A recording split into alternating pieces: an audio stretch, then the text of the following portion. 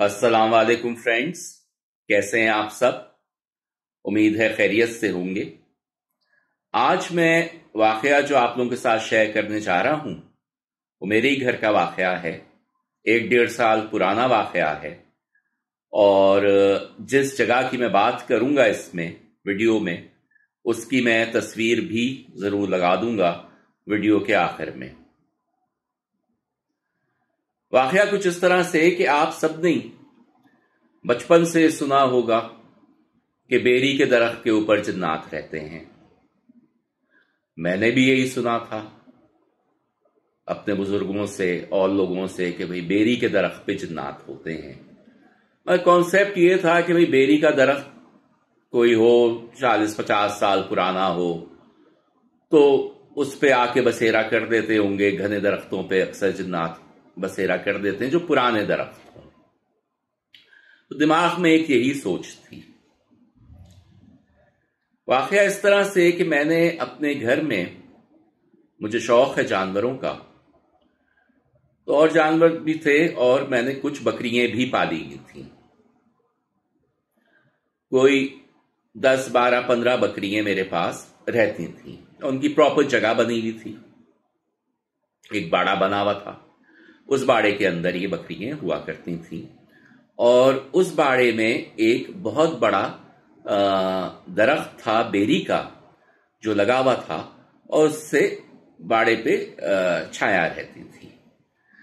اچھا، یہ بڑے والے بیر جو ہوتے ہیں گرافٹڈ، یہ اس کا درخت تھا، اور یہ اتنا پرانا نہیں تھا، یہ ہمیں لگائے ہوئے کوئی 7-8 سال ہی ہوئے تھے، 7-8 سال پرانا درخت تھا۔ تو 7-8 سال میں یہ کافی بڑا ہو گیا تھا، کافی اونچا ہو گیا تھا، گھنا ہو گیا تھا۔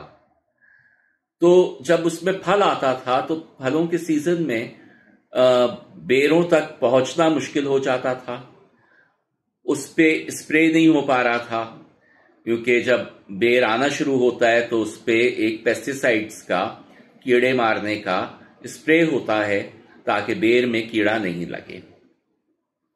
تو وہ پاسبل نہیں ہو رہا تھا کیونکہ اس کی ہائٹ کافی ہو گئی تھی، اور ایون جب پھل آتا تھا پھل سارا ویسٹ ہوتا تھا، گرتا تھا، توڑ نہیں پاتے تھے ہم لوگ، جو ٹوٹتا تھا اس میں کیڑا ہوتا تھا۔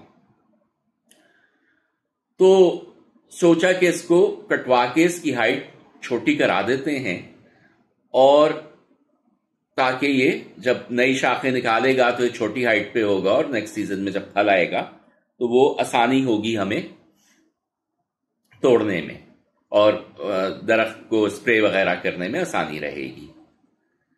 تو خیر ہم نے یہ بلایا جو درخت کاٹنے والے ہوتے ہیں ان کو، اور کہا اسے چھاٹ دو، اور چھاٹ کے اس کو کوئی 5 فٹ پہ لے آؤ۔ انہوں نے کاٹ دیا، 5 فٹ پہ اس کا تنا کھڑا رہ گیا، شاخیں تو سب کٹ گئیں۔ اب ہم نے سوچا کہ بھئی صحیح ہے، اس میں سے نئی شاخیں نکلیں گی، اور اس کے بعد وہ 6-7 فٹ پہ آ جائے گا، اور پھر وہ جو ہے اپنا پھل توڑنا آسان رہے گا اور اسپرے کرنا۔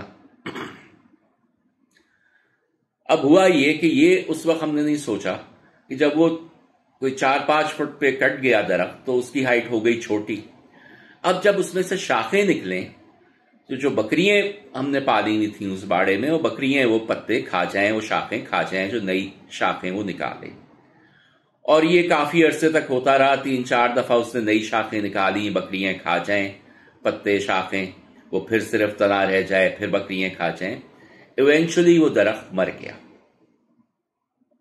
اور واپس سے وہ ٹری نہیں بن سکا۔ وہ تنا اب تک کھڑا ہوا ہے، اس کی میں تصویر ڈالوں گا اس۔ اب ہونا یہ شروع ہوا کہ میری بکریاں مرنا شروع۔ اچھا، بکری مرے بھی اس طرح سے کہ بالکل ٹھیک ٹھاک بکری، اور بڑی اچھی نسل والی میں نے بکریاں پالی ہوئی تھی، اور کیونکہ شوق میں رکھی ہوئی تھی تو بہت اچھی بہت خوبصورت نسل والی بکریاں میں نے کہاں کہاں سے منگا کے پالی ہوئی تھیں اور وہ پل رہی تھیں اور بچے بچے بھی دیا کرتی تھیں.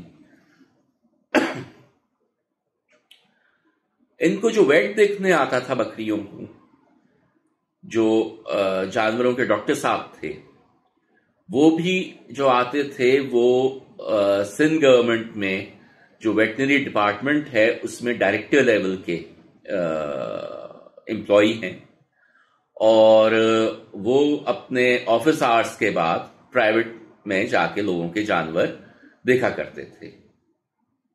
اچھا، یہ جو گورنمنٹ آفس کے یا گورنمنٹ ویٹنری آفس کے جو ویٹس ہیں، یہ ان کی ایکسپرٹیز ہوتی ہیں خاص طور سے مرغیوں میں، بکریوں میں، گایوں میں، بھینسوں میں، کیونکہ جو گورنمنٹ کام کرتی ہے وہ انہی کے لیے زیادہ کام کرتی ہے، تو ان کے زیادہ جو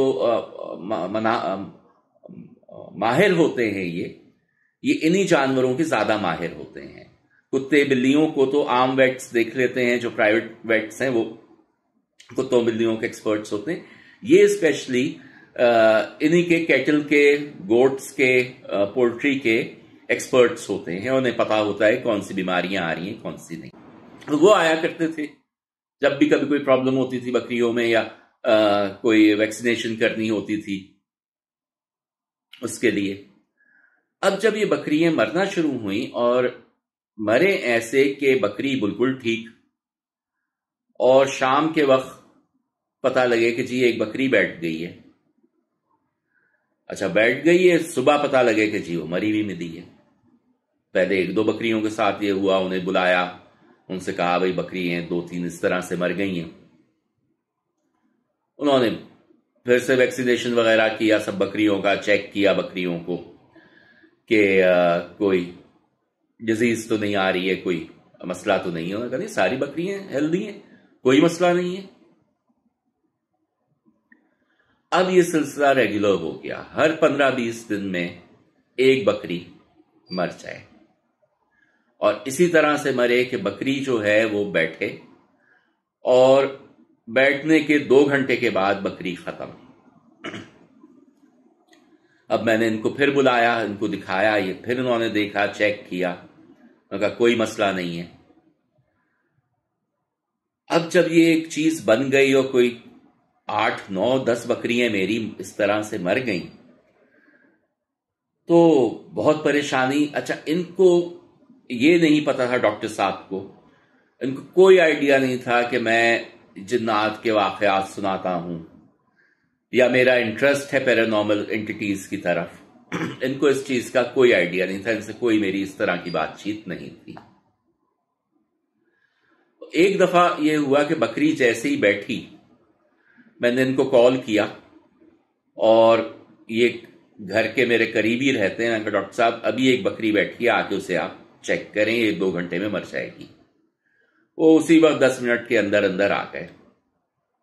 آ کے انہوں نے اس کو پورا چیک کیا، چیک کر کے انہوں نے کہا کوئی اس کو ڈیزیز نہیں ہے، بالکل صحیح ہے یہ. میں کہا پھر بیٹھ کیوں گئی ہے، اٹھ نہیں رہی؟ انہوں نے کہا اس کو آپ جو ہے وہ دے دیں، کچھ گلوکوز دیں اور وائٹامن دیں، اور ورنہ تو یہ بالکل صحیح لگ رہی ہے. تو میں نے کہا ڈاکٹر صاحب یہ ہو کیا رہا ہے؟ آپ پچھلے اتنے سالوں سے میری بکریاں دیکھ رہے تھے اور کبھی کوئی ایسا مسئلہ نہیں آیا، یہ ابھی یہ کیا ہوا ہے کہ پچھلے 6-7 مہینے میں، 8 مہینے میں میری 8-10 بکریاں جو ہیں اس طرح سے مر چکی ہیں. تو انہوں نے مجھ سے کہا کہ دیکھیں کبھی کبھی کوئی جگہ بھاری ہو جاتی ہے، تو وہ مجھے لگ رہا ہے کچھ اس طرح کا سلسلہ ہے. کبھی ایسا بھی ہوتا ہے کہ مالک کے اوپر کوئی مصیبت آ رہی ہو، وہ جانور اپنے اوپر لے لیتا ہے، تو آپ کسی عالم سے رجوع کیجیے. میں نے خیر جو ہماری مسجد کے پیش امام صاحب ہیں، میں نے ان سے کہا، میں کہا جی اس طرح سے ہو رہا ہے میری بکریوں کے ساتھ، آپ کو پتہ ہے کتنے سالوں سے میں نے رکھی ہوئی ہیں، کبھی نہیں ہوتا تھا، اور ایسے ہو رہا ہے، تو مجھے کچھ شک پڑ رہا ہے کہ کیا ہے. تو انہوں نے کہا کہ ایک عامل ہیں اور میں ان عامل کو بلاتا ہوں اور وہ آ کے چیک کریں گے اور وہ آپ کو صحیح بتا سکیں گے کہ کیا وجہ ہے اس کی. اور ویسے میں دعا وغیرہ تو کر دیتا ہوں. پہلے بھی ان سے کہا تھا کہ میں رہی ہوں، انہوں نے پہلے بھی دعا کی تھی. تو اب انہوں نے کہا عامل. عالم اور عامل میں تھوڑا سا فرق ہوتا ہے. آپ لوگ شاید جانتے ہوں کہ عالم تو جو ہیں وہ ایک الگ لوگ ہوتے ہیں، جس طرح سے یہ مسجد کے مولانا صاحب وغیرہ، اور عامل جو ہیں وہ عملیات کے ذریعے اگر جادو ہو یا اس طرح کا جن بھوتوں کا مسئلہ ہو تو وہ اس کو ختم کرتے ہیں. خیر انہوں نے کہا یہ عامل صاحب جو ہیں یہ دھابجی پہ رہتے ہیں، وہاں سے ان کو میں بلاتا ہوں. وہ آئے عامل صاحب، مولانا صاحب بھی آئے. میں ان کو لے کے گیا اس طرف جس طرف یہ ہو رہے تھے مسئلہ، اور باقی بھی میں نے مسئلے بتائے کہ جو گھر میں رہتے ہیں. میں کہا اسپیشلی یہاں یہ بکریاں میری اتنے عرصے سے پل رہی تھیں اور سب ہم نے دوا دارو کی، اور ڈاکٹر صاحب نے کہا کہ مٹی بدلوا دو باڑے کی. وہ مٹی بھی بدلوائی، 2-4 سو کی مٹی ڈلوائی، دوسری وہ پرانی نکلوائی، سب کیا. کسی چیز سے یہ نہیں ہو رہا ہے، اور ایک 15-20 دن کے گیپ سے ایک بکری مرتی ہے. اور اس طرح سے انہوں نے جب چیک کیا وہاں جا کے تو اس کے بعد وہ کچھ پڑھتے رہے اور پھر انہوں نے بتایا، کہنے لگے یہاں یہ درخت جو تھا یہ بیری کا تھا. میں کہا جی بیری کا تھا. کہنے لگے کیوں کٹوایا؟ میں کہا اس لیے کٹوایا کہ بھئی سائز اس کا چھوٹا ہو جائے، بہت اونچا ہو گیا تھا، نہ بیر توڑ پا رہے تھے، نہ اس پہ اسپرے وغیرہ ہوتا تھا، تو ہم نے اس لیے اس کو کٹوایا تھا. تو کہنے لگے اس کے اوپر جنات کا بسیرا تھا، اور جب درخت آپ نے کٹوا دیا اور جو اس کی وہ بتایا ان کو کہ نئی کوپلیں نکلتی ہیں بکری، تو یہ بکریاں کھا جاتی تھیں ان کو. تو بکریوں سے ناراض ہو گئے ہیں اور وہ ایک ایک کر کے بکری آپ کی ختم کر رہے ہیں.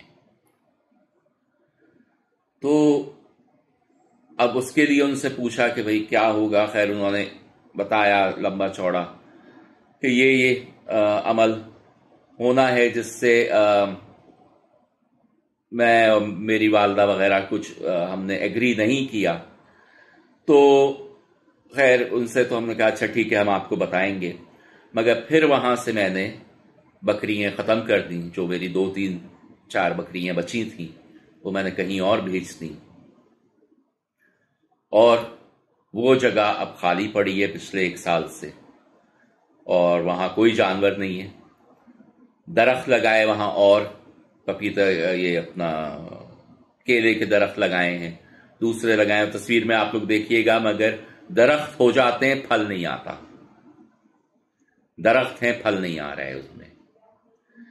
تو یہ ایک چیز جو ہم نے ہمیشہ سے سنا ہے کہ بیری کے درخت پہ جنات ہوتے ہیں، یہ میں نے خود دیکھا ہے، اور اس طرح سے پتہ لگا ہے کہ صرف یہ ریزن تھا کہ وہ بکریوں سے ناراض ہو گئے تھے جنات، اور وہاں وہ اب کسی بھی لیونگ تھنگ کو رہنے نہیں دے رہے ہیں. تو یہ ایک واقعہ تھا. میں کہا یہ آپ لوگوں کے ساتھ شیئر کروں، آپ کو بتاؤں، اور واقعہ پسند آیا ہو تو چینل کو سبسکرائب کیجئے، ویڈیو کو لائک کیجئے، زیادہ سے زیادہ شیئر کیجئے. آپ لوگوں کے لیے بہت سی دعائیں. آپ سے اپنے لیے دعاؤں کی درخواست. اللہ حافظ.